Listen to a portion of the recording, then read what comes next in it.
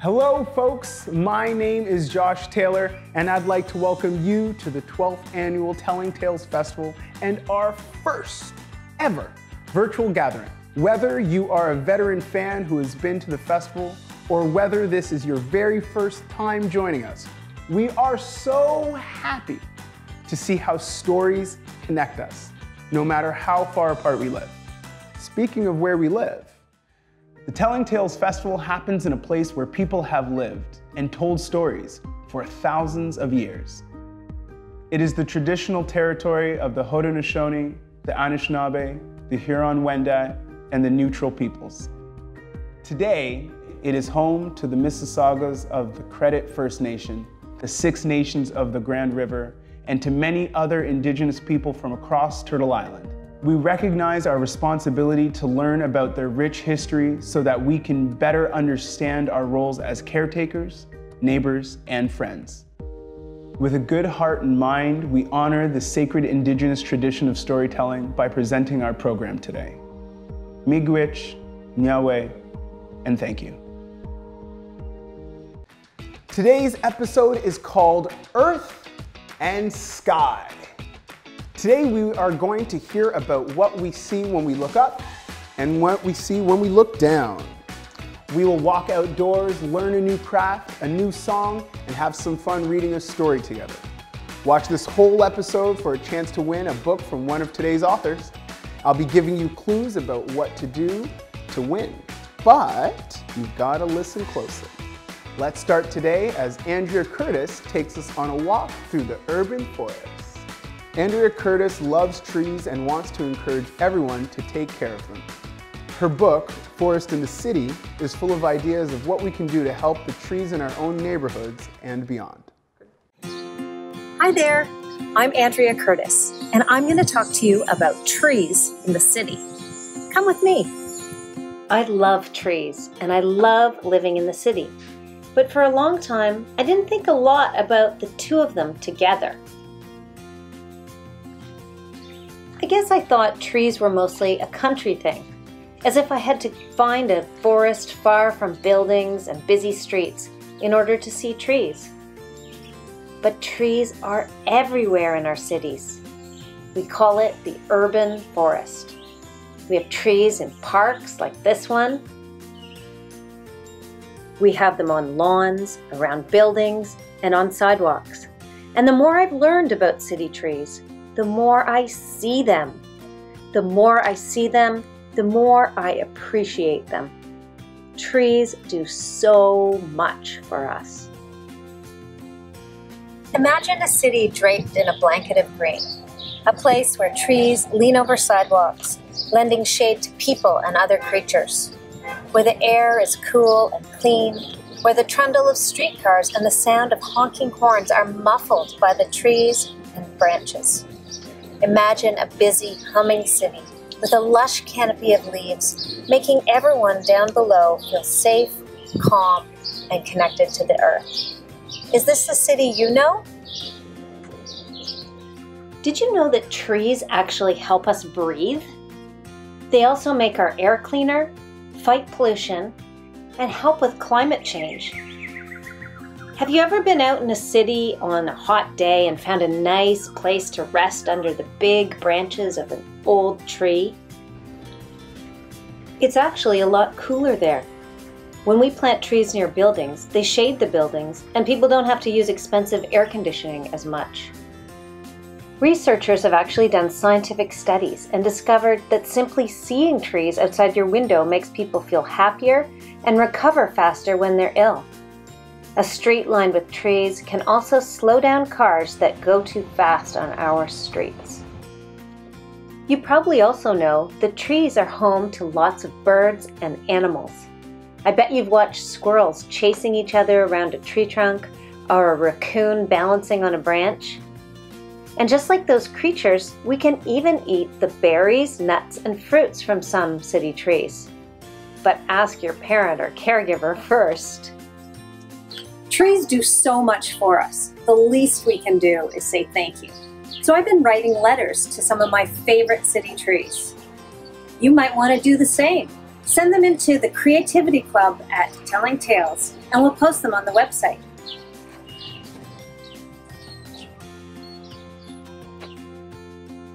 Here's one I wrote to the tree I planted when my first son was born. Dear Lilac, thank you for your shade and your sweet perfume that fills the summer night. I look forward to seeing your deep purple blossoms each year, though they last for such a short time. And here's one my friend in grade 6 wrote. Dear Apple Tree, you've been with me my whole life, and I love climbing you. You're always reminding me that there's beauty in the darkest places. I love you. Trees are living beings. They're part of our cities, and they're part of our lives. We need to protect them and make sure they can thrive in our cities. So why don't you write a note to a tree? What would you say to the tree you pass every day on the way to school? Would you thank it? Ask why its roots are pushing up the sidewalk and making you trip on the concrete? What would you say to the baby tree that was just planted in the sidewalk near the coffee shop at the top of the street? Would you whisper your hope that it will survive, even though it doesn't have much soil or space? I've also been making some crafts using paint and paper and things I found around the house, so I can write letters to my favorite trees. Check out my YouTube video at the link here for a how-to, and send in your note to a tree. There are so many ways trees make our lives happier and healthier. Even though the trees can't speak, we can. Together, we can make sure everyone knows how important trees are to us, to our cities, our communities, and to the planet. Thanks for joining me, and don't forget to speak for the trees.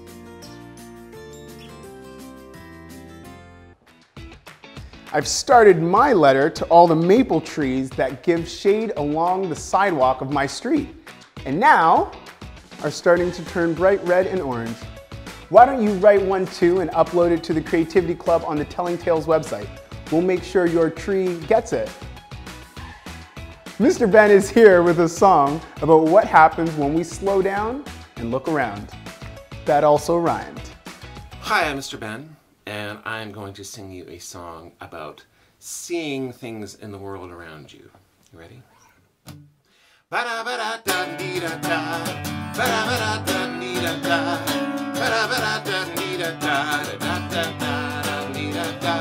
Look up, look down, look at the world around you. Look high, look low, see new things in the world you know.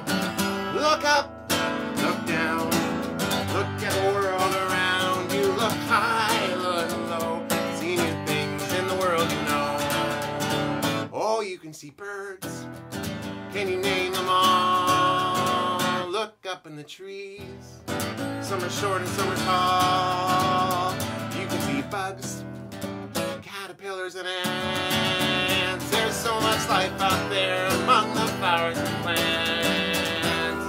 Ba-da-ba-da-da-dee-da-da, ba-da-ba-da-da-dee-da-da, ba-da-ba-da-da-dee-da-da-da-da-da-da-da-da.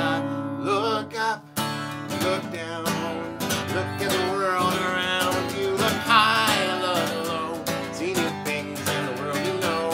Look up, look down, look at the world around you. Look high, look low, see new things in the world you know. Oh, you can see birds. There's one.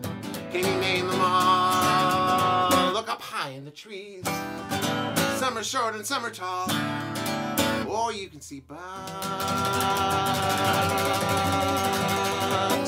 caterpillars and ants. There's so much life out there among the flowers and plants.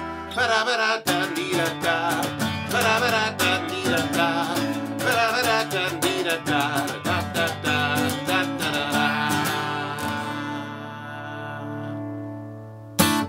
Keep having a look. See what new things you can see today. Thanks, Mr. Ben. Your song inspired me to just lie on the ground so I can look up. It's a great way to see the moon. Speaking of the moon, our next book is called Moon Wishes. by Patricia Storms. Patricia Storms published her first cartoon in a Toronto newspaper when she was 12 and has been writing and drawing ever since. In Moon Wishes, she imagines what it would be like to be the moon, shining down on everyone and guiding them safely home. Hi, I'm Patricia Storms, and I'm here to read, draw, and talk about the moon. A few years ago, my husband and I wrote Moon Wishes, and we were inspired by the moon, which we saw at night in my backyard. So, Moon Wishes. If I were the moon, I would paint ripples of light on wet canvas and shimmer over dreams of snow. I would wax and wane over the earth's troubles, wishing peaceful sleep for worried hearts. If I were the moon, I would give a voice to those who need it. And welcome the dark and joyful howls of a winter night. I would be a beacon for the lost and lonely,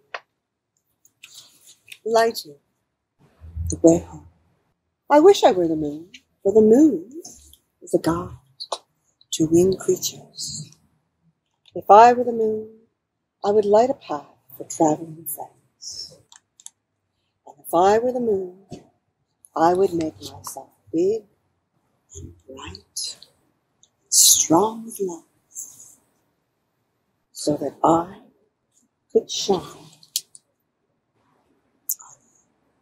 And there's a girl playing the ukulele, and I might play the ukulele too and sing a moon song just for you.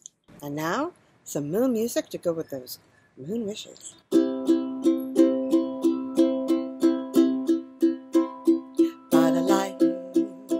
Of the silvery moon, I want to swing to my baby all croon loves tune. Honeymoon, keep on shining in June. Your silvery beams will bring love streams. Be cuddling soon by the silvery, by the silvery, by the silvery moon.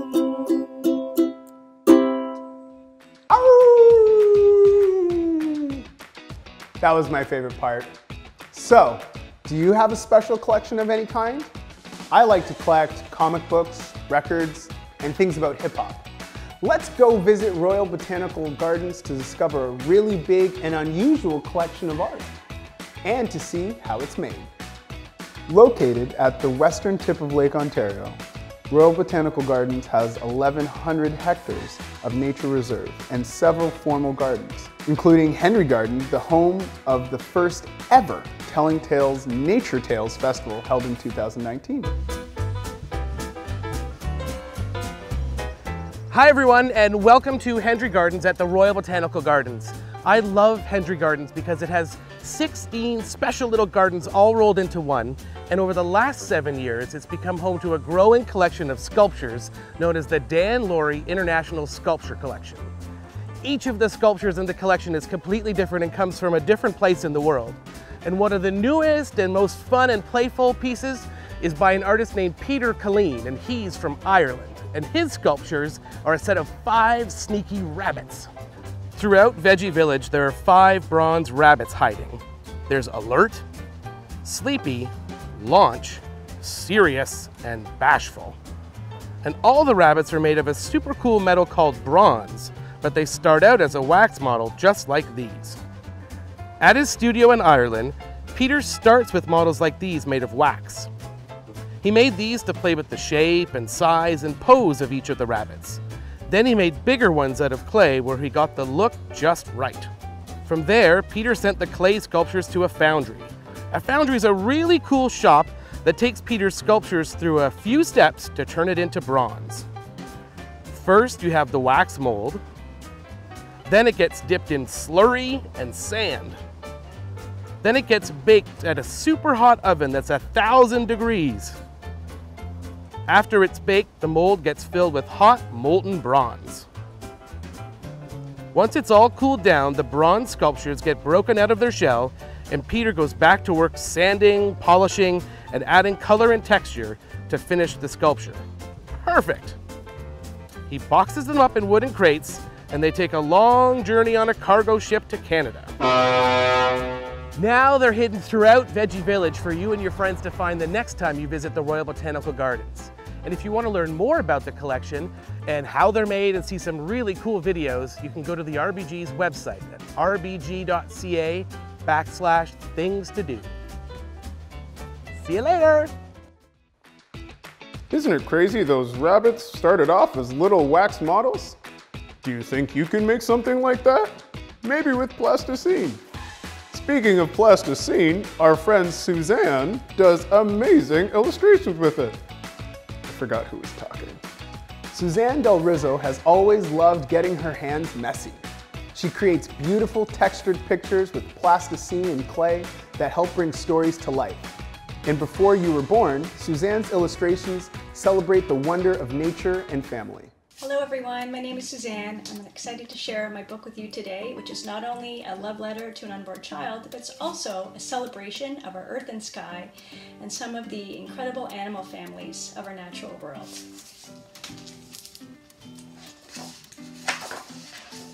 Before you were born. Before, you were a song in our hearts, a star in our eyes. A smile on our lips, shimmering skies. The sun on our faces, the full moon at night. The tiniest murmur of tender delight. You were a curve in the road, up ahead, out of view, a whispered secret that only we knew. Sunrise ribbons ripple and flow. Silver birches tremble below. And now, slumbering sweet, awakening soon, first bud of springtime, ready to bloom. Asleep on our sighs, adrift on our dreams. Soft as mist, floating low over streams. Your name in the clouds, your voice on the breeze. Your kiss on a raindrop, your face in new leaves. A mountain of promise, a valley of calm. Light of the world, curled into our palm. Where Father Sky meets Mother Earth. A new family dawns in the glow of your birth. And can you tell from looking at the illustrations in my book what medium they are? They are polymer clay. Sometimes I work in plasticine as well, but this book is made all in polymer clay. And here's an example of polymer clay here and plasticine here, and you can find them pretty much at any craft store. Even some dollar stores will carry them. And what kind of tools do I use when I'm making my artwork? I use all kinds of tools, like the ones you can see here. And a lot of them are ones you can find around your house. So I have like an old used toothbrush. Once you use it, you don't want to use it again in your mouth. A pin and a toothpick and even a pencil are tools that I use quite often. And those you can find around your house. For backgrounds, or for my backing, I use a little thin piece of illustration board, but cardboard from the recycling bin or paper plates works just as well. Here's a couple examples. So when I get a manuscript from a story, this one was written by Deborah Kerbal, I read the story over a few times, I think about it, and then I start hopping on the internet and coming up with a theme. And the theme that we discussed for this book was not only about an unborn child being born and a love story to it, but also incorporating all sorts of animal families and their natural habitat and how they raise their young, because animals are very interesting. So I've got lots and lots and lots of reference images that I pour over, and it helps me make sure that I get all my animals looking right and also the habitat correct. So once I go from there, I start sketching. And you can see from here we've got all sorts of little thumbnail sketches, and they're really fast and loose just to get my ideas down. And from there, when everyone's happy with them, I scale up the illustrations to full size. And then they're much more detailed and refined. Sometimes I use a little bit of tracing paper, like this bird here, and I can reposition it around. You can find just the right space. And when those are approved, then the fun really starts, because then I get to start with the final art. And to make the final art, I start and I work from the background forward. So I'll get my piece of illustration board. We're going to work on the deer one. And if you recall, on the deer, they're kind of lying under the leaves. So we would start with the dirt. And I would just take a little bit of brown, make a snake, peel off a little bit, and go all the way along the illustration board until you've covered the entire thing. Like that. And then the next layer up would be my little deer. And so I work on top of a little Ziploc bag, and I've worked here on the belly and the body of the deer. You can just gently peel it off and stick it on. And then working on the head of the deer, I'm just finishing up the ear. So I get a little bit of gray, add it on, use some of my tools. And I can use my toothpick and add some fur texture. Adding the texture is one of my favorite parts. It really brings the illustration to life. And you can just stick it on, and then I gently peel it off my Ziploc baggie, and I add it on. I'm just pushing it on gently so you don't squish it. The great thing about polymer clay is that if you're not really happy with how it turned out, if you're just not sure, you can always peel it off and try again. The next layer up would be our leaves. And so for my leaves, same thing. I've got a whole bunch of different colors of green that I've flattened out on a pasta machine, a little pasta press. And you can see some here. And you simply peel them out. I've used my toothpick or my pen to make all my little patterns, all my little leaf veins, and then I just stick it on. All different colors. Some of them I baked separately. When it's all set to go, you just bake it in the oven, and then it gets photographed for print. Here again is the final illustration. And you can see it's quite dimensional. Some of the pieces I glued on afterwards just to really give it depth, to show that those little deer are underneath all those leaves hiding. So that's a little peek at the process behind the artwork. I want to thank everyone, Telling Tales, and everyone for joining me today. I hope I inspired you to make your own artwork, and I hope that you can create some earth and sky themes that incorporate our incredible animals of the natural world. Isn't that a cool way to make a drawing? Do you think you could do that with plasticine? It would be fun to try, right? Here's another cool idea of something we can try from the Art Gallery of Burlington. The Art Gallery of Burlington is Burlington's public art gallery and community art center, where creators, cultures, and communities meet and share in the wealth of human creativity. Hi everyone, my name is Heather and I'm an art educator at the Art Gallery of Burlington. Today I'm going to be showing you how to do nature rubbings from things that you can find outdoors. So let's get started. For this project, you will need a plain white and a plain black piece of paper, a white and black crayon with the paper coverings removed, and some tape.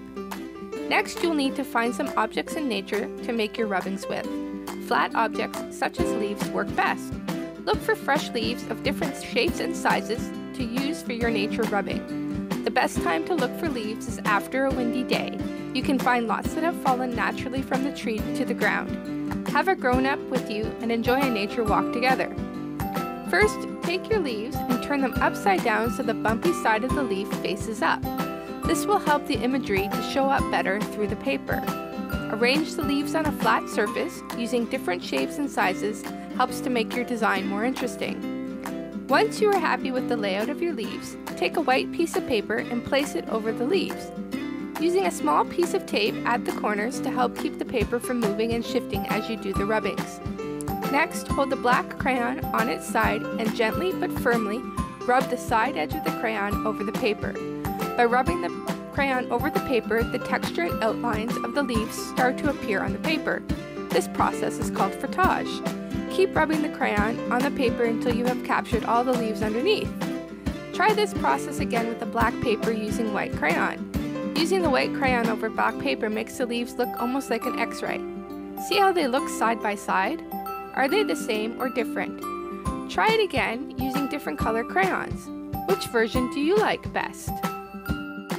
For more creative activities, visit our website to learn about our AGB Family Open Studios. They happen every weekend and are made possible through generous support from Rotary Club of Burlington Lakeshore and Burlington Hydro. Thanks for watching! Pretty great, eh? It's a fun and interesting way to use the natural things we can find outdoors to make original art. Why don't you upload a picture of what you make on the Creativity Club page of the Telling Tales website? Our final visit today is with a very fancy person who is going to read us a story. Everybody, it's Ladybird Fancypants! Welcome! I'm so excited that you're here today. I'm here with my best friend. Whoopi, come here. Whoopi, Whoopi, Whoopi, come here. Whoopi, come here. Oh, there she is. Whoopi, come here. Whoopi, where are you? Whoopi, come here. Come here. Come here. Oh, I got her. I got her. This is my best friend, Whoopi, and we're so excited to share a story with you today. Because it's a new story that has just come out, and Whoopi's in the book. Aren't you, Whoopi? Yes, you are.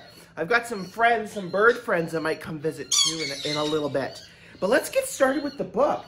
This book is called There Was a Thing Inside My Shoe. And it is written by Rachel Cuthill and illustrated by my friend, Julia Veenstra. Oh, I'm so excited. Are we ready to start? Is everybody ready to start? Okay, let's get started. There was a thing inside my shoe.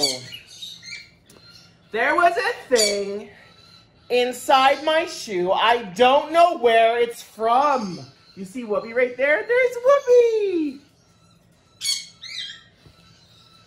Oh, I don't like it when I get something in my shoe. You know when something gets stuck inside your shoe and it hurts to walk, like a little pebble or something? I can't stand that. I can't stand it. It's purple and jagged and smells like glue. Ooh, that's no fun. There it is. There it is. It's purple. Oh, I have a bird friend. Carpenter. Carpenter, we're reading a book. We're reading a book. Can you go fly away? She flew away.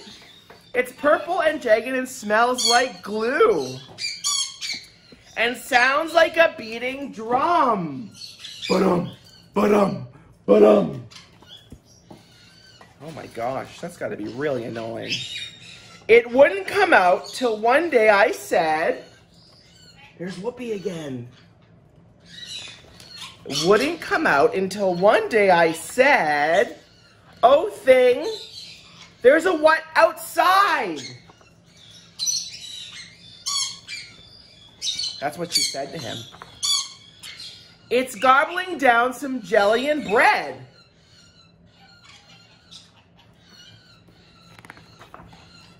And floating around on the tide.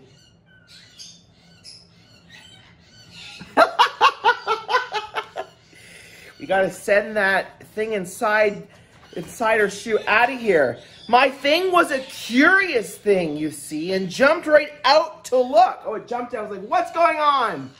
What is going on out there?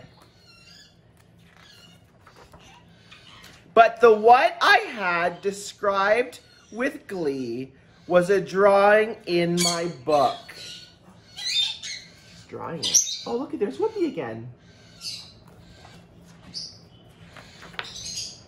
The thing didn't know it and jumped for joy and wiggled and jiggled all day.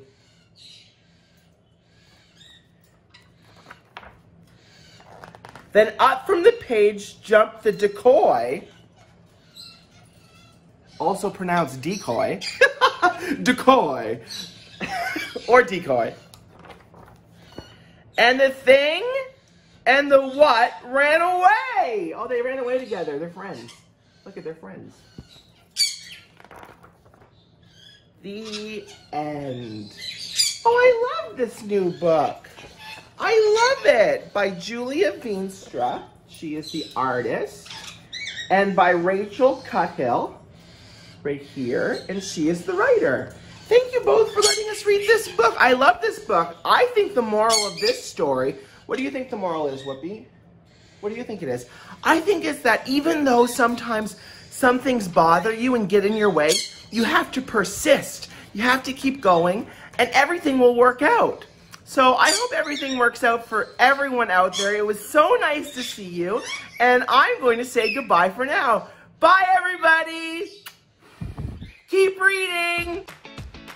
Ladybird Fancypants, look who's fancy now. And those birds, you can hear them the whole time. That was neat. Today we have really explored the world around us by looking up to the sky and looking down right to the roots of a tree. We've also learned a lot about different ways artists can express their ideas through writing, singing, sculpture, and drawing. We hope today's visit has given you ideas about all the ways you can express yourself. And so, we have a special contest for you. Write a story or create a picture inspired by what you just watched and submit it on the Telling Tales contest page for a chance to win a book from one of today's authors. Thanks again for tuning in, and remember, keep looking up. Thanks for joining us, and remember to visit our website for more events and to upload your artwork, your writing, your videos, and your ideas to the Telling Tales Creativity Club. Telling Tales is all about the joy of discovering how stories connect us. Tell us what you thought of this episode by filling out the survey on the Telling Tales website, and you could win a book from one of today's authors. See you again.